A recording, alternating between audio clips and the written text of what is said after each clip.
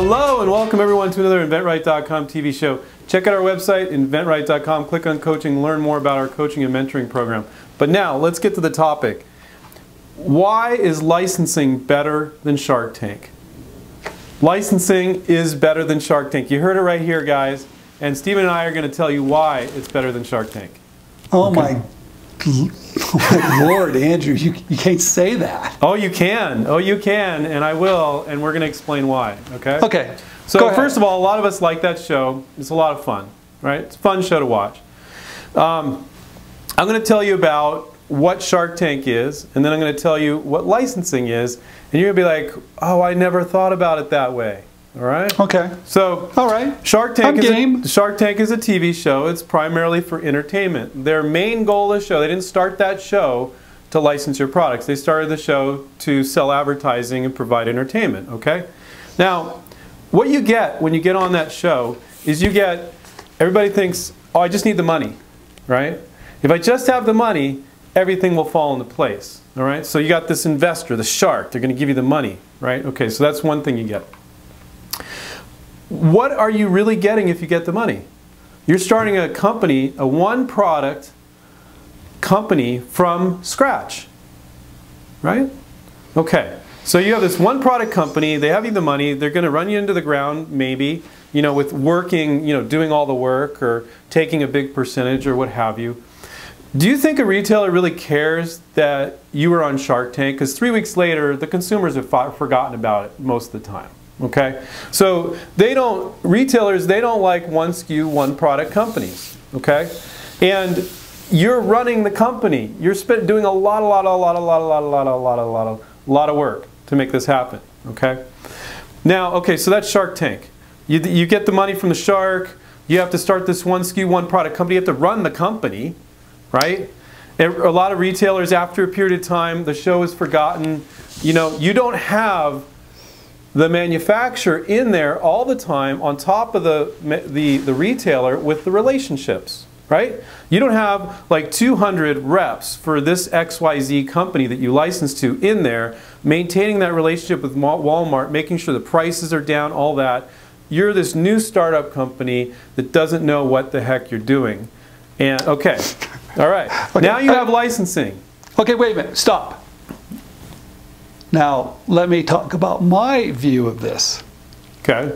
Because it's a little different than Andrew's. It's pretty much the same, but it's a little different. Different take. He just has to be different, just for the sake of being different. Number one, I used to watch Shark Tank. I don't watch it so much anymore because it's the same format I'm seeing over and over again. But it's a good show. It's very entertaining. You learn a lot. What did I say? It's very entertaining.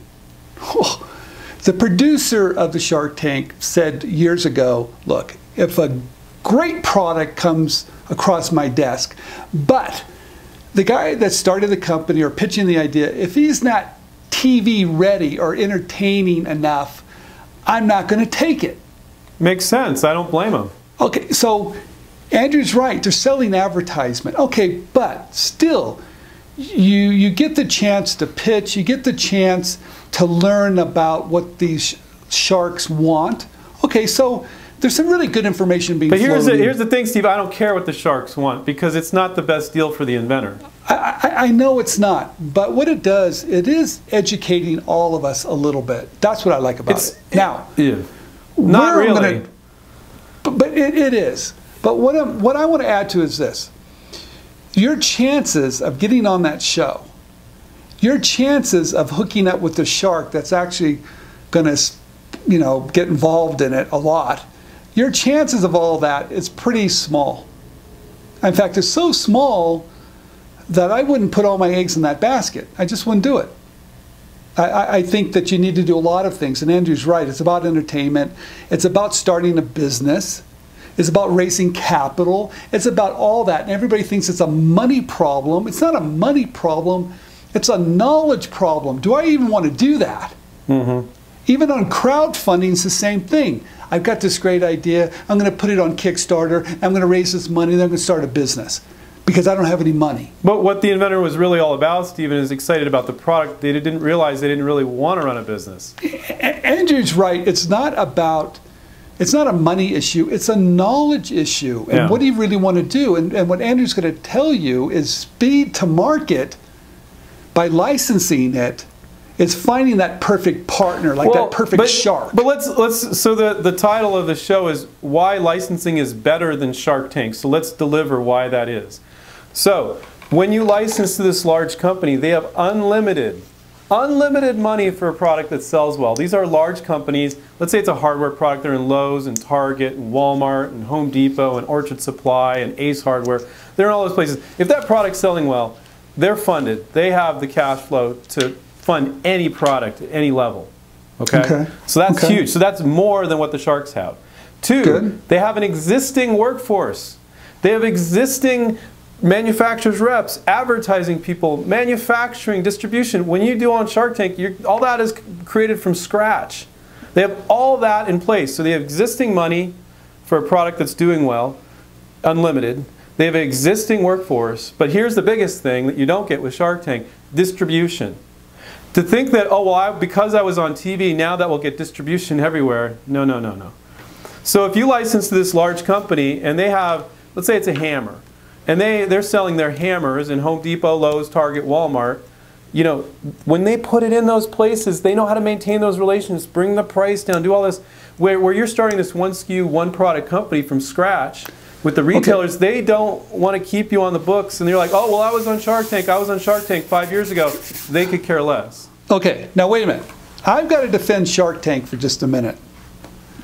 And because there are some people out there that have done extremely well, very teeny, but there's a gentleman, Aaron Krause.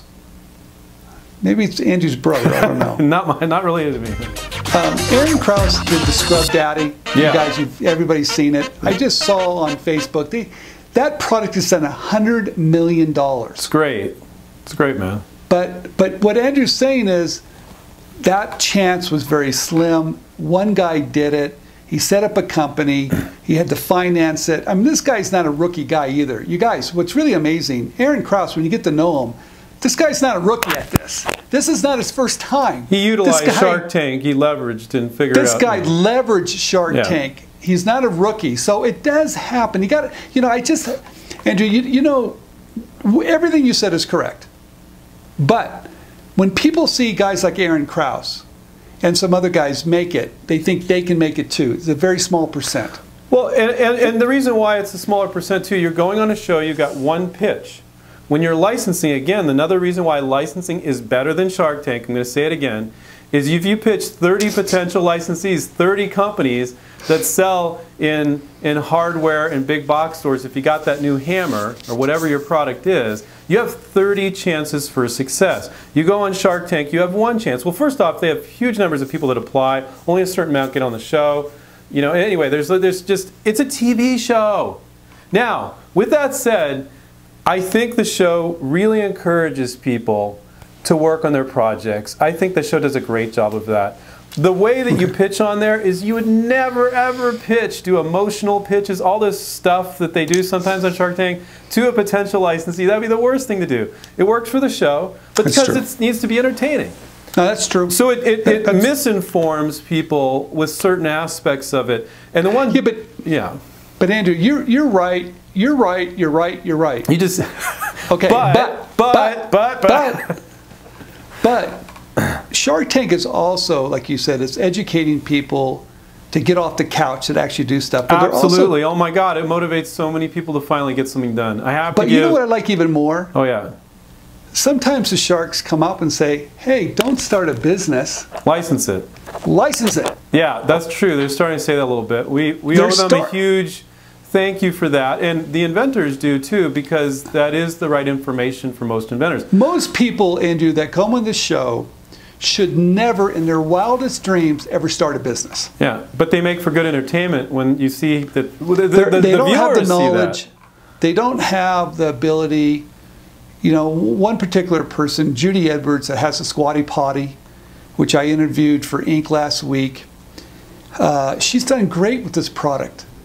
But that's like so few. It's so few. And you know what they've done? They've leveraged Shark Tank visibility. They leveraged all of it to go forward. But that being said, it's cost money, it's cost time, they made all the mistakes. And guess what? They're in the business now of fighting the knockoffs.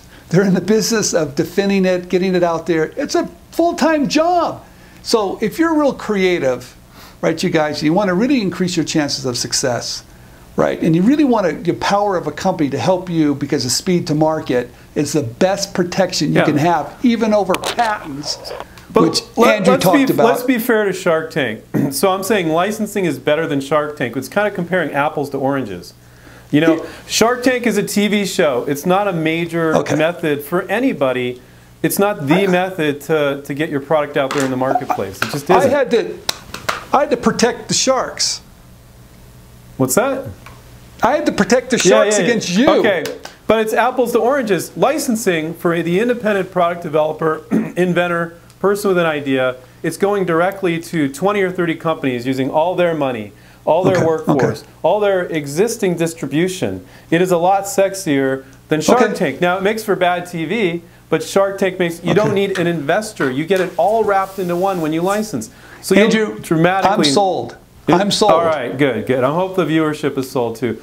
But at the same time, don't get us wrong, Steve and I like that show. I don't really watch it anymore. It is a good show, and it motivates people. Oh, now he's backpedaling a little bit here. No, because well, you and I, we met Damon, one of the judges at the Licensing Expo. Super nice guy. I haven't met anybody They're great guys. So realize, you guys, it's TV, it's entertainment.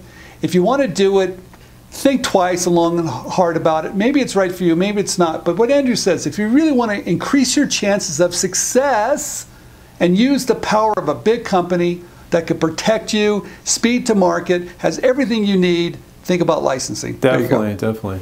If you like the show, get down below, give us a thumbs up, subscribe to our channel, check out InventRight.com, learn more about our coaching and mentoring program. Take care, everybody, and keep inventing. Licensing's better than Shark Tank. See you.